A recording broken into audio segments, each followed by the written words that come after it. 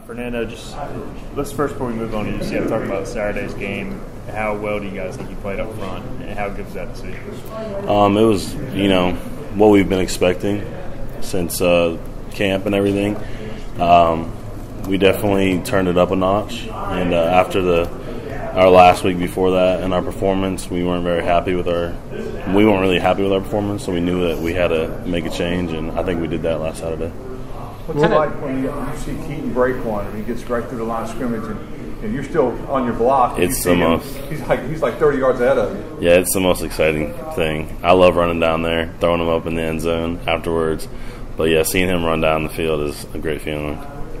Obviously, he gets a lot of attention, but what does it mean to you guys when he gives the O-line a shout-out after the game? Because you guys are the ones opening the holes. Yeah, it does mean a lot because, sometimes we can get forgotten about, but unless we mess up, of course. And then everyone knows it was our fault.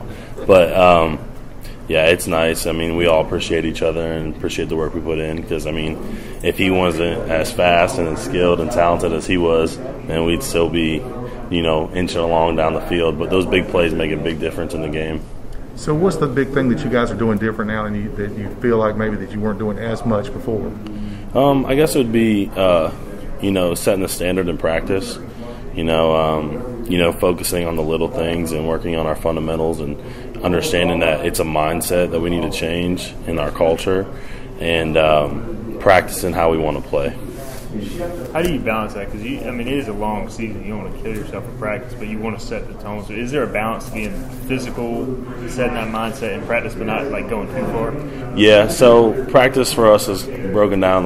We have individual and then we have team. So during Indy, you kind of slow down a little bit, but you take those first 3 steps full speed and you're going as hard as you can, and because that's how you want to come off the ball.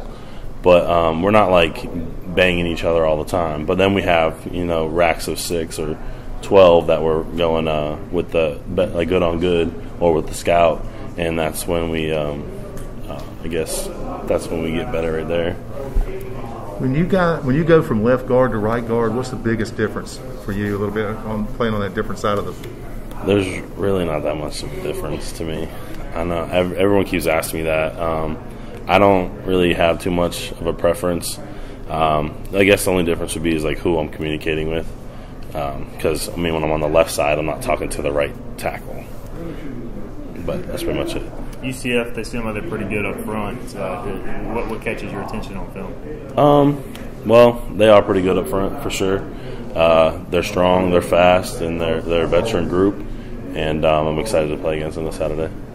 You talked last week about coming together as a unit, having that cohesion, all 5 of you working together. Coach said you guys did that this week. What did you see when you look back at this past week's game? Looking back on film, you definitely can see that we definitely had a lot more communication and that we worked well together. We got movement, we were moving people off the ball, we were getting to the next level, and you could see that with the big plays. And when you see an O-lineman get to the next level, that's usually when you see a big run by Keaton or Rajay. UCF kind of took it to you guys last year, not necessarily the big guys, but the defense. Well, UCF's a good team, and they've been a good team for a while now.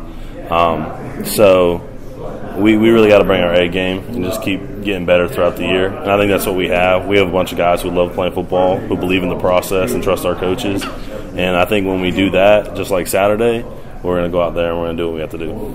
This will probably be the loudest environment on the road you guys face this year. What challenge does that create for an offense? I guess it just being loud. I don't know, because when you're out there, it's not as loud as everyone makes it seems out to be. So actually, I think during the COVID year and not having anyone out there, it was louder because you could hear more. And it sounds weird to say that, but really it was just different. So when there is a big crowd, home or away, it actually feeds into the game. Your keys to victory this week a little bit, if anything? Communication, practice, and just coming every day to get better at something.